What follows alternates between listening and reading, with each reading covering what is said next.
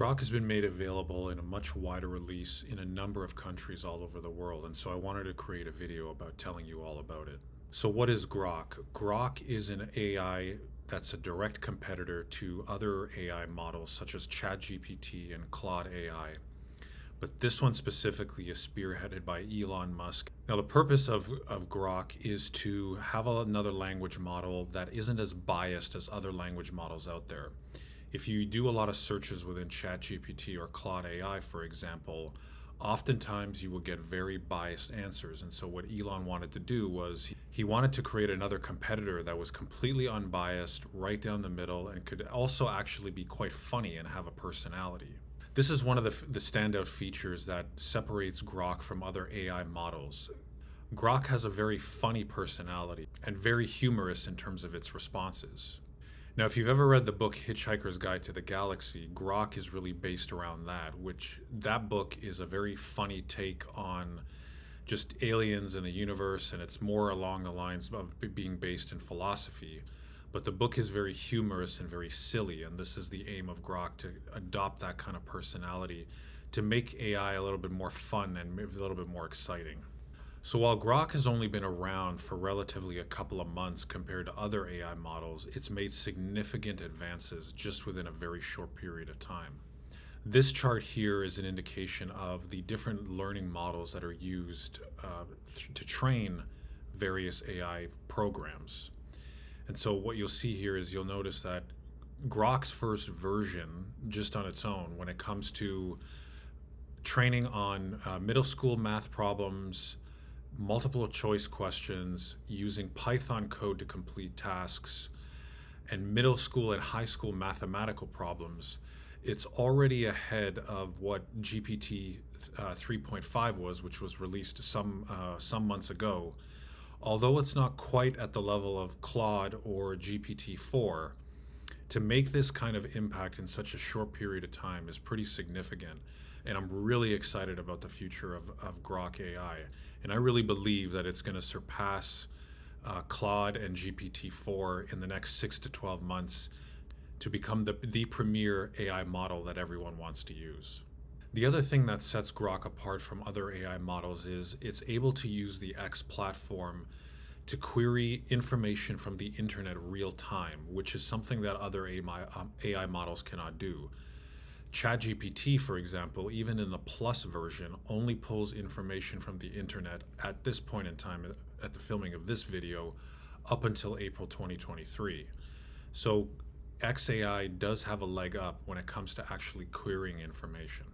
So let's go ahead and tell you how you can actually get access to it, how to use it, and I'll give it a few examples to show how powerful it really is. Grok is accessed with your existing x.com account. And if you're not familiar with x.com, X used to be known as Twitter, but Elon changed the name not too long ago. You do need to be on the Premium Plus account. While there is a premium version and a basic version, these ones are a little bit less expensive, do give you some features, but in order to get access to Grok, you are going to need the Premium Plus version. Now, pricing in the United States is actually $16 a month. It'll be a little bit different depending on which country you're in, but the pro tip that I would give you is if you're going to sign up for Grok, definitely do so through a web browser as opposed to doing it through your iPhone or Android device. Because Apple and Google charge a 30% tax on app developers, usually what ends up happening is developers will add on that price within the app itself in order to account for the profit that they have to give to Apple or Google. But what Elon's done is if you simply sign up through the web and through a web browser, you will pay a cheaper price than doing it through the app on your phone.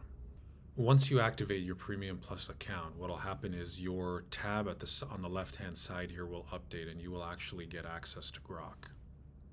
You're met with this screen here where it gives you certain prompts that you can go ahead and ask it. Now up at the top here, you can actually toggle between the fun mode and the regular mode. The regular mode operates the same way as ChatGPT or Claude does today, but the fun mode is really where the magic happens, and this is where things can get very funny and very humorous. So if, depending on your use case, you are more inclined to just use it the regular way, maybe because you want to actually use Grok specifically to your business, or maybe towards creating some type of content or a blog post, you might want to keep it in regular mode. But if you just want to have fun with it and get very spicy, Grok can do that as well. So it'll all depend on what you're looking for at that given moment.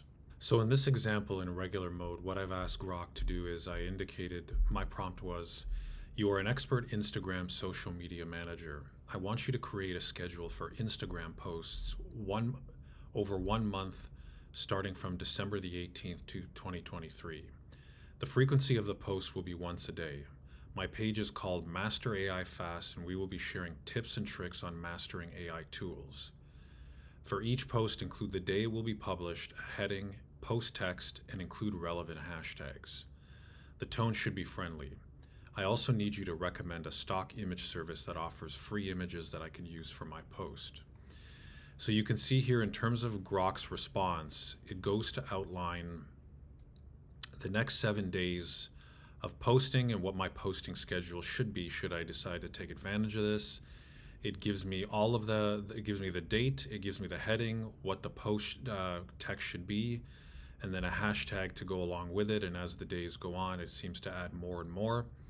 And then at the very bottom, it also gives me a recommendation for using a stock image service called Unsplash. And the reason why it's recommending it to me is that they offer a wide range of high quality images that can be used for Instagram posts, and they have a user-friendly interface that make it easy to find perfect images. So this is just a really great example of what Grok can do compared to chatgpt. But I want to show you where things can get very silly and very funny. And I'm going to use the same prompt, but I'm actually going to change it to fun mode. So I've revised the prompt, and what I've indicated to Grok is to revise the schedule, make it funny, make it more vulgar, but just for the sake of this video, avoid using swear words. And you can see here in the first post, compared to what it originally had posted, which was more straightforward, very professional language, more fitting for young professionals who just want to post and create a presence. But you can see here with this revision of the day one post, the text goes like this. Welcome to the first 30 days of our Instagram journey, where we'll be sharing tips and tricks on mastering AI tools. It's time to unleash the AI chaos and discover how these digital wizards can help you in your daily life. So buckle up, Buttercup, and let's get this AI party started.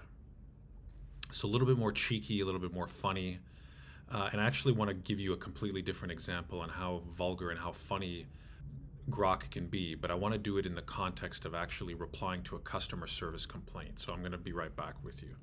What I told Grok was, you're an experienced customer service specialist whose priority it is to solve problems and make customers laugh.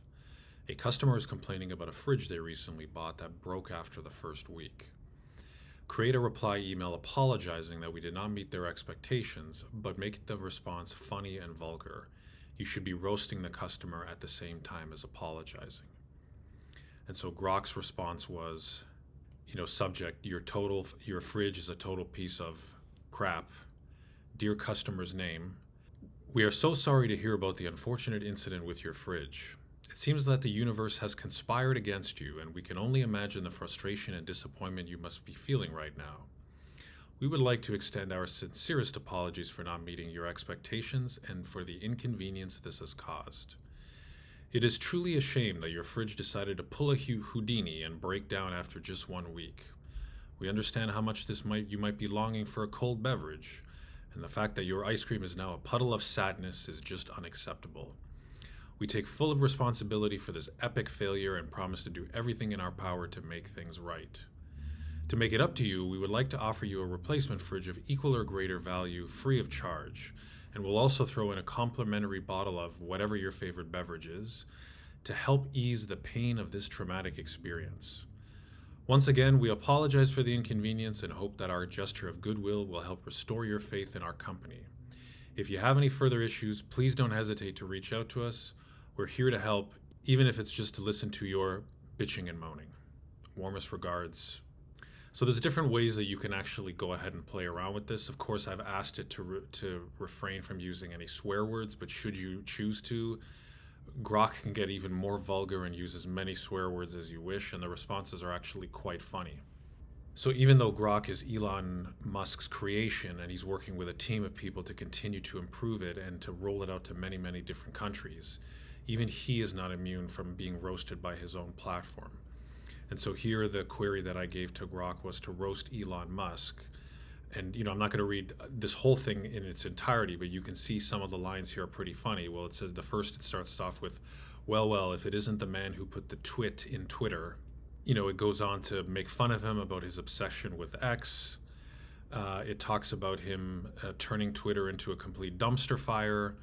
It talks about him alienating users. It talks about him being a walking meme. This is just to show you that just because someone is working on this platform and actually putting it out, this comes back to my earlier comment at the beginning.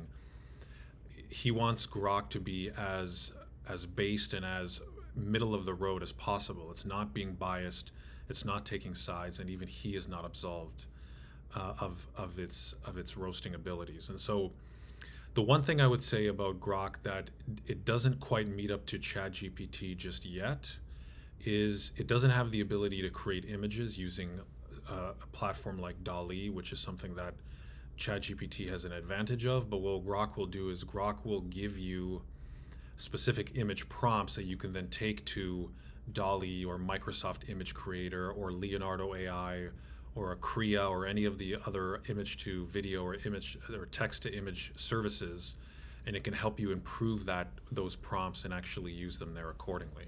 So that's it for this video. Thank you for watching, and I'll see you in the next one.